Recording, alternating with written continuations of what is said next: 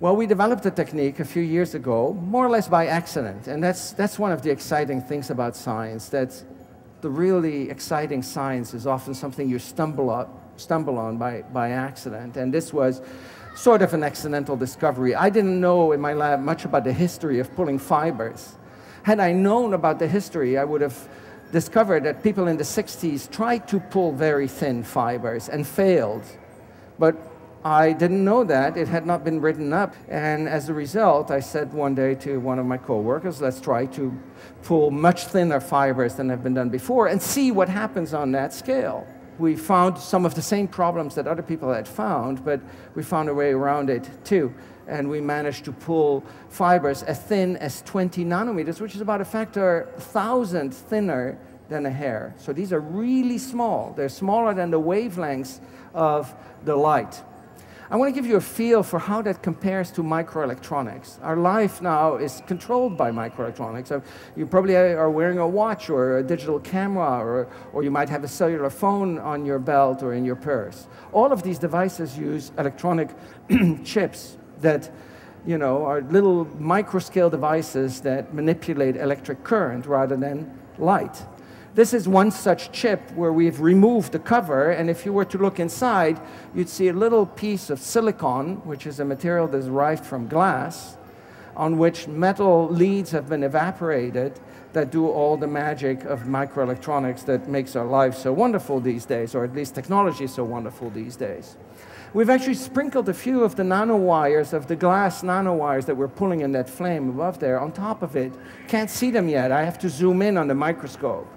So just to give you an idea, the width of that little chip is about a millimeter, which is, you know, 1/20th of an inch. It's, you know, pinhead, roughly.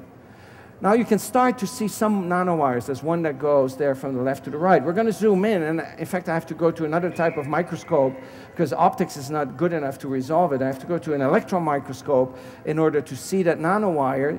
And you can see something interesting right away, namely that the electronic lead, this is the wire, one of the wires on the chip that transports current or electric signal from one point to another. Notice it's bubbly and uneven on that scale. Electric current doesn't mind these bumps. Light is very fussy. Something has to be extremely smooth in order for light not to scatter off. So let's zoom in to see actually how thick that nanowire is. Here it is. It's actually 300 nanometer, not 20 nanometer, but this was 300 nanometer thick. So it's a lot smaller than current microelectronics. On the right, a picture of a nanowire, actually a nanowire tied in a knot, which would be a nano knot, I guess, on top of a human hair. That's what one of your hairs look like if you look at it really close up. But the really exciting thing is that we can take two of these nanowires close together. At the top, you see that they're touching each other.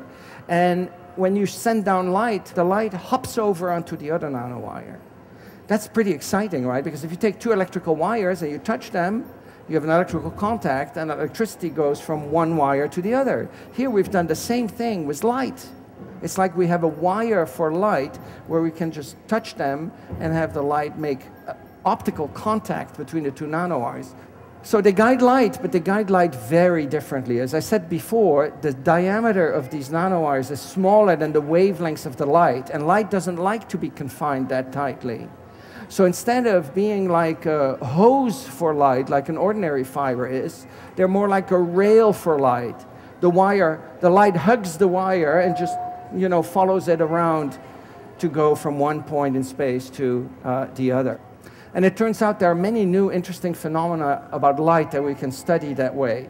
We can also bend the light very tightly. That bend there is about 1/20th the diameter of a hair. Here's a little device that we made, and it's less wide than the width of a hair, that takes light in on the top left and then splits it into two. So it's like a little splitter for light, the smallest splitter ever made. That was the first device that we built. I want to end by revisiting a question: why is smaller better? Well, one is it's faster because the signal has to travel less far. You know, each time the signal has to go from one switch or device or manipulation or process to the next, it has to travel, so it takes time. So the smaller you make it, the faster the device will be. The other advantage is less resources. You need far fewer materials. You can integrate it very densely, accomplish more with less space.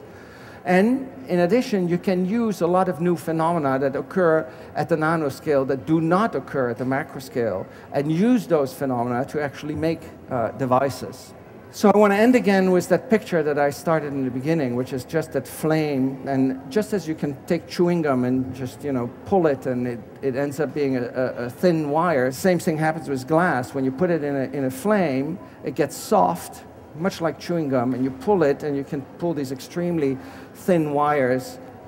Extremely simple. I mean, the cost of building that is a few tens of dollars. It's not much work. So what I want to leave you with is, even though the word nanotechnology may sound complex, it can be very simple. And with the simplicity, you end up being able to design devices that can do completely new things at a completely new scale. Thank you very much for your attention. If you have any questions, I'll be happy to answer those.